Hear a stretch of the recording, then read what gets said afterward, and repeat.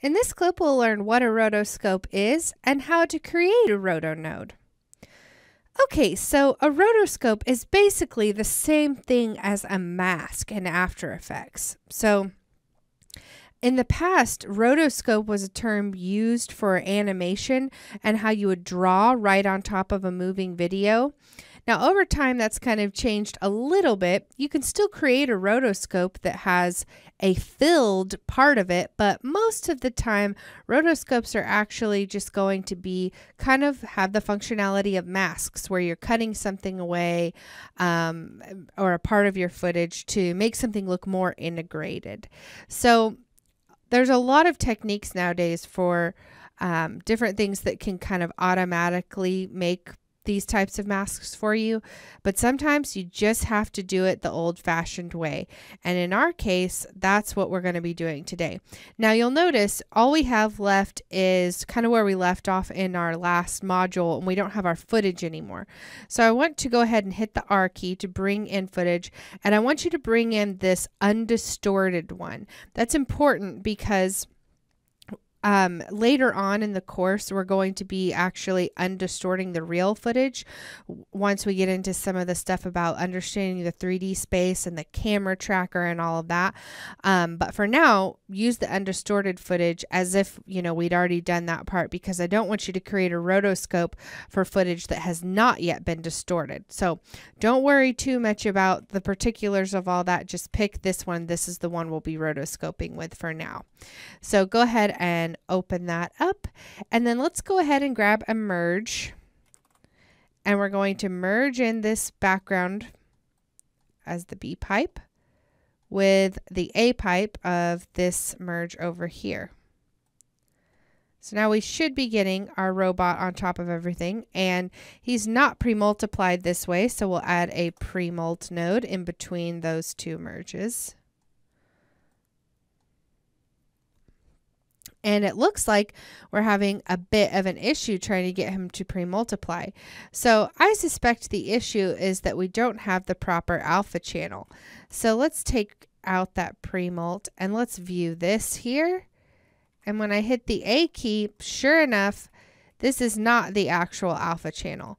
So this is a perfect opportunity for us to get to use our shuffle copy. So I'll add a shuffle copy node. Whoops, that's just a shuffle. And we'll hook our merge in here. Our 2 is the second thing we want. You remember that? And then we want our alpha to come from a new place. So I'll go ahead and we'll add another shuffle node. We'll shuffle this alpha out from over here. And we'll just choose alpha right there. Name it alpha. And then our shuffle copy will plug into the alpha. And let me just clear that out really quickly and reopen that. And now we should be getting our alpha. So we're taking our RGB from this part of the merge, and then we're taking the alpha from the original. And we're just using a shuffle to kind of keep it in line with everything else. But we could have grabbed it straight from the read node if we chose. Okay, so now let's try this. We'll merge that there. And perfect. Now it looks like we intend. Okay, so let's go ahead and use our Roto node. So the Roto node is going to allow us to take away from this robot so we can make him look like he's actually standing in the cornfield or whatever kind of field this is. So normally you don't even really need to worry about the robot initially. You're just going to start adding the Roto. So type in Roto, and it has this background pipe. So I'll just plug it right into my footage here. And to start creating the Roto, most of the time you're going to start with this Bezier here. Now, cusp Bezier just means that it doesn't have any handles, so it's going to be hard lines. And Bezier is going to be kind of maybe what you're more used to in After Effects with the pen tool and creating those types of curves. So that's what I'll start with here. Now, I don't really even need to look at the robot. What I'm really more focused on is the field itself and kind of where the robot's going to be sitting in that field. So if I come over here to my last frame, I'm kind of going to have him standing right in between this part of the field here and this part, kind of the same place where the girl is.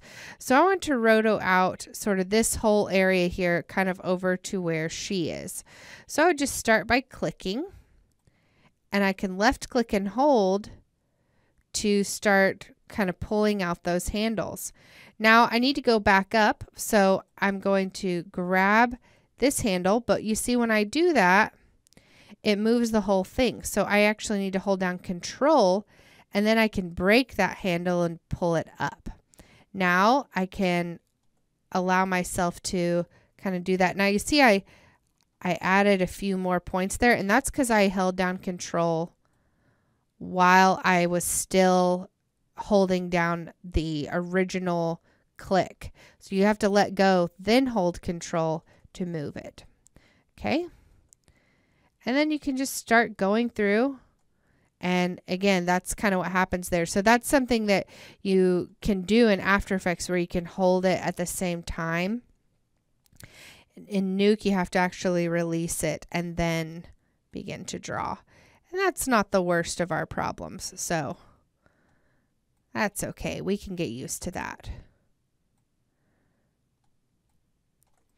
So you're just going to continue down through here and draw all these nice little curves.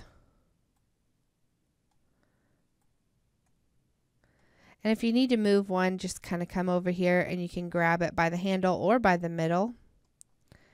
And you can really see a big definition in the difference of these plants, kind of where that line is drawn, because I get this really different kind of color for the ones that are closer.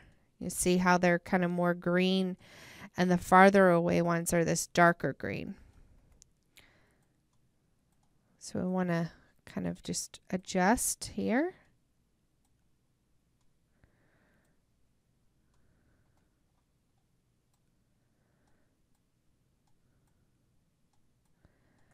And then here as well. And just so you're not having to watch me draw this whole thing, because it is rather complex, I'll just go ahead and kind of cap it off there. Now, normally you would want to keep going over here to where we would finish, but I've just got this one right there. So with this rotoscope here, how do we actually implement this to start working with our robot? And how do we then, you know, make it actually cut away from him? In between lessons, I'll go ahead and finish off the rest of this rotoscope, but we'll come back and I'll show you how to get it to work with the robot in the next clip.